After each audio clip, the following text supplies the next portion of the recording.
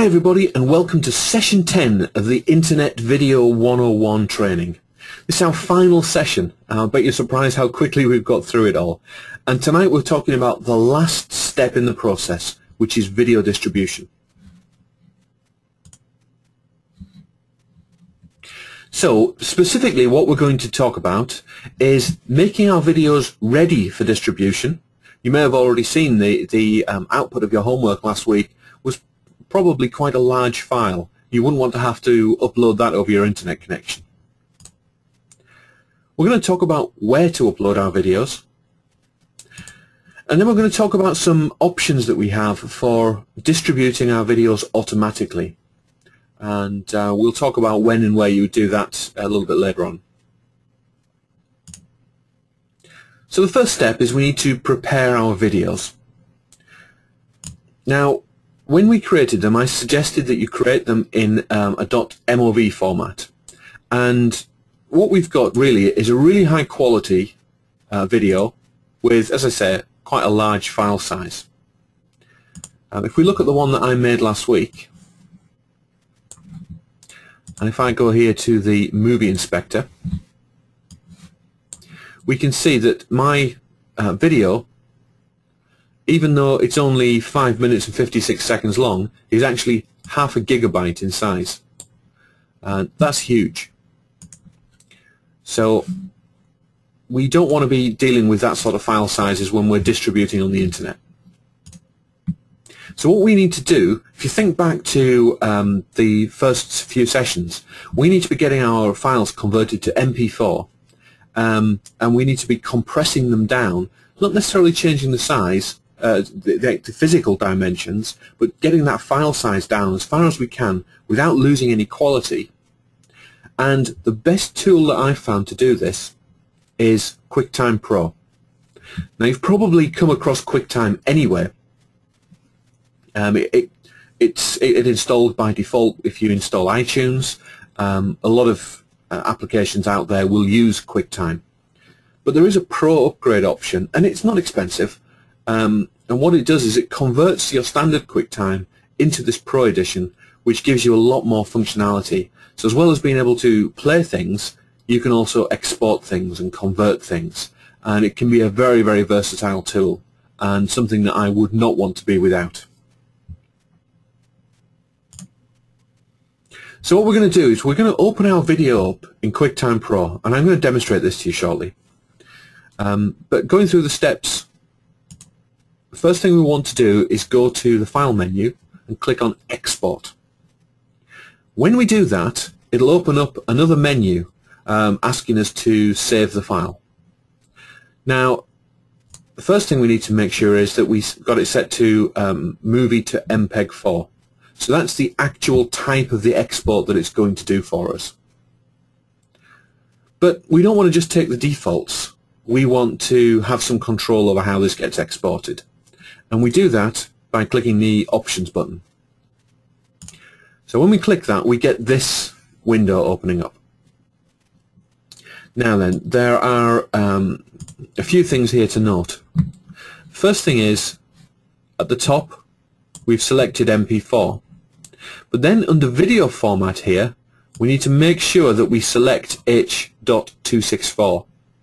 And there are some similar sounding ones. They're all wrong. It's the H.264 one that we need. Okay? Once we've done that, we want to set our size. I normally use custom and then put in here my 1280 by 720, which, if you remember, is my HD format. Then I will I'll take the current frame rate, and once I've set those things, I will click on Video Options, and this brings up my H.264 video options here.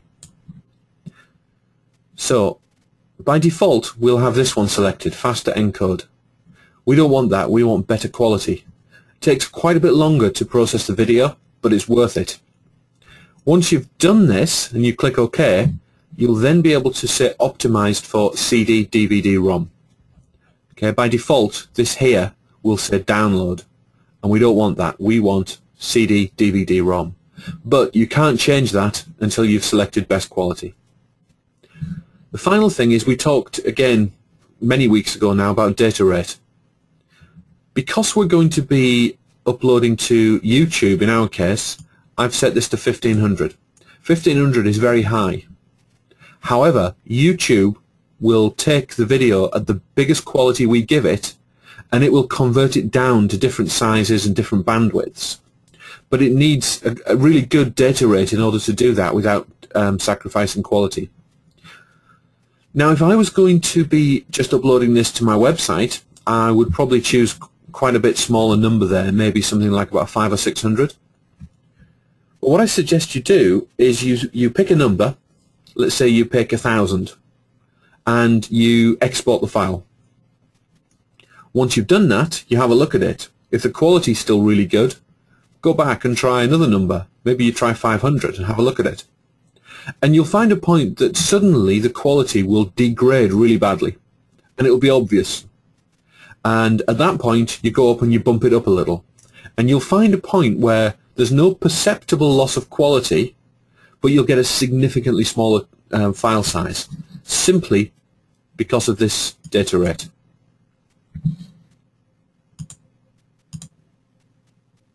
So the other thing that we need to do, if I just go back a second there, where we had video here, if we click on that drop-down box, we can select audio, and that gives us this window here.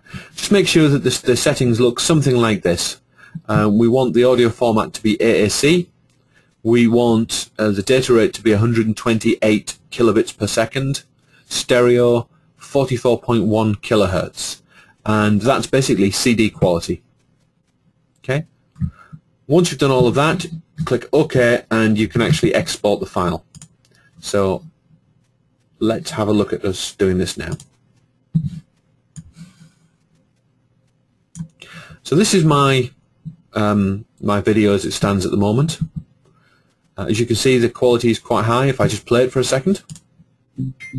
Picture yourself 12 months from now entertaining a group of your friends around the piano. I mean, no surprise, we've rendered it as a high definition image, and we've got really crisp quality here.